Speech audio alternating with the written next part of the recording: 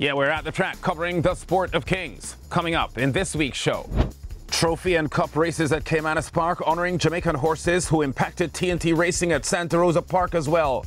The speed of the new Barbados 5-furlong track record holder at the Garrison Savannah. And big stakes wins in Canada for the evergreen Patrick Husbands, another Barbadian reinsman, the multiple Garrison Savannah champion Rasheed Hughes, and ex-T&T champion Ronald Ali.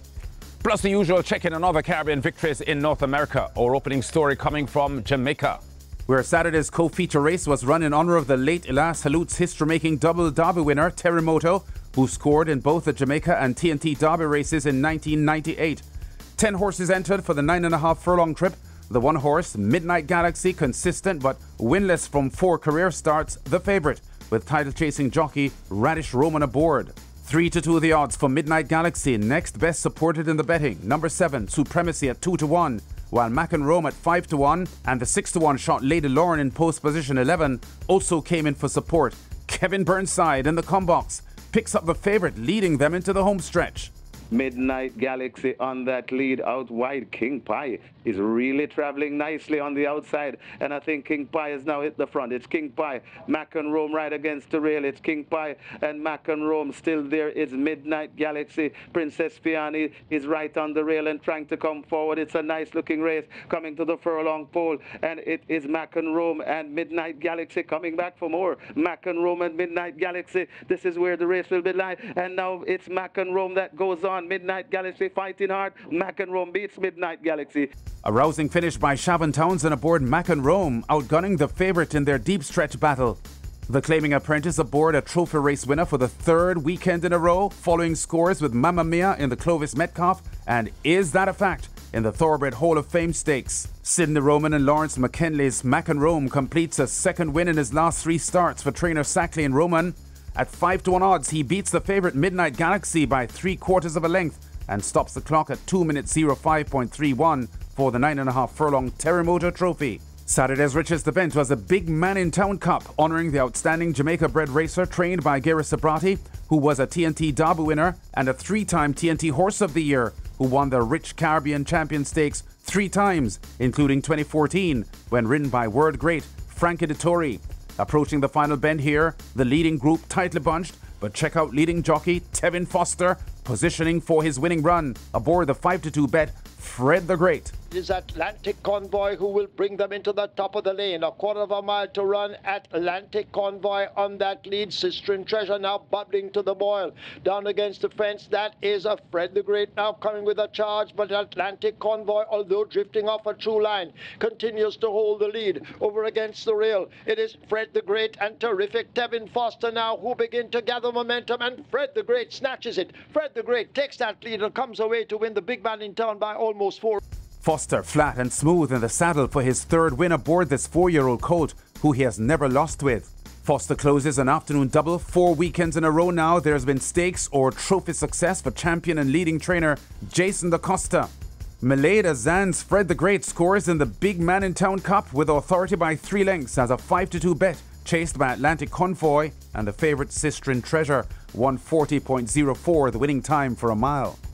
A flashback now to the Barbados mid-July meet and a sprint performance by the 3-year-old filly Zazie that is still being discussed.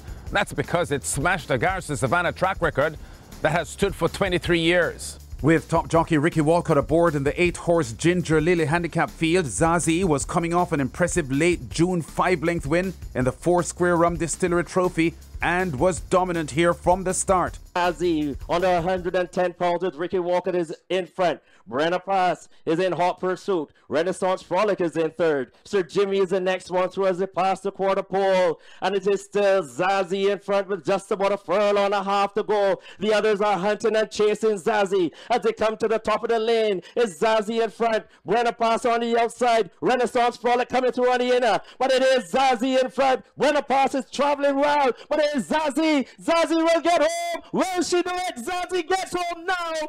Neil Gill on commentary. What a run by Nalicia Cozier's US-bred filly, impressively repelling deep stretch challenges from the David Seed pair of Renaissance Frolic on her inside and Brenna Pass on the outside to smash the 58 2/5 track record, set by Raganoble in April 2001 and equaled by Are You Talking to Me in 2009 and Federica in 2011. Zazie, 7 lifetime wins this, 6 from 8 starts so far this year for trainer Jean-Marc Cozier and groom Harry Carter, slicing 2/5 of a second off the 5 furlong track record.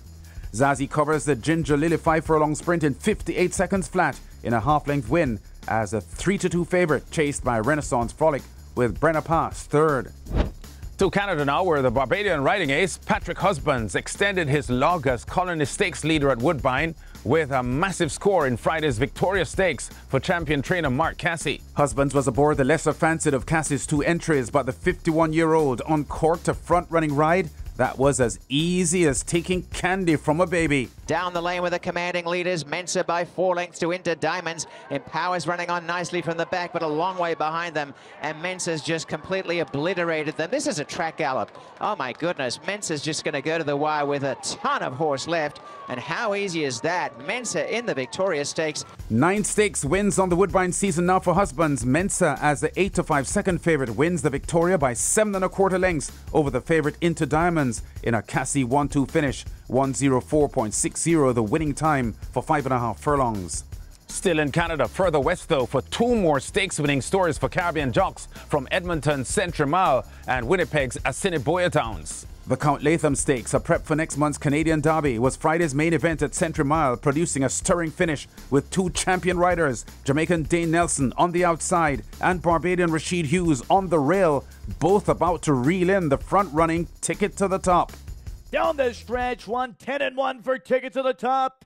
It's All Good Man is gobbling up the ground. Classy City, Skipper's Pride needs to do a lot better than that. It's All Good Man strikes the lead. Classy City up the inside. Classy City, It's All Good Man. It's All Good Man. Classy City 10-1 in the Count Latham. Not a straightforward win this for Classy City. The 3-year-old colt out of the starting gate stumbled pretty much to his knees and actually lost his left front shoe, but Hughes did well and stayed relaxed. In the end, a fine ride by the 27-year-old, over 260 wins in Barbados and back in Canada this season, 9 years after his first stint in the land of the Maple Leaf, a second stakes win at Central Mile for Hughes. Piloting Classy City to victory in the Count Latham by 3/4 of a length in a 10-1 upset over the 5-1 shot, It's All Good Man, 1:44.70 the winning time for 8.5 furlongs. Not to be left out of the spotlight, T&T's 2016 champion jockey Ronald Ali at Assiniboia Downs Tuesday night in the Debutante Stakes for 2-year-old fillies, steering the 7-2 bet GM Foxy to a gate-to-wire win. Still the leader, I'm Foxy. On the outside, sneaky situation, trying to come up the rail. Welcome to Hollywood, but has a lot of work to do. I'm Foxy has now sprinted away a 16th of a mile to go. I'm Foxy. A 4th stakes win this season for Ronald Ali at Assiniboia Downs, where he's currently the number 3 rider behind fellow T&T jock Pravin Badri, also a stakes winner this week, and Barbadian Antonio Whitehall. I'm Foxy at 7-2 wins the debutante by 6 lengths in 1:01.06 for the 5 furlong sprint. Almost the entire current colony of riders at Assiniboia are Caribbean, so to see Bajan's Ronaldo Cumberbatch and Whitehall 2nd and 3rd completing the sweep has a familiar look about it. And for a weekly tally of Caribbean wins in the USA and Canada, before we go, in the past week since our last show, I've counted 86 victories, among them the Barbadian trainer Safi Joseph Jr. with a $200,000 stakes win at Saratoga on Wednesday, plus 5 wins at Gulfstream Park, where the Jamaican trainer Rowan Crichton also had 5 wins in the past week as well.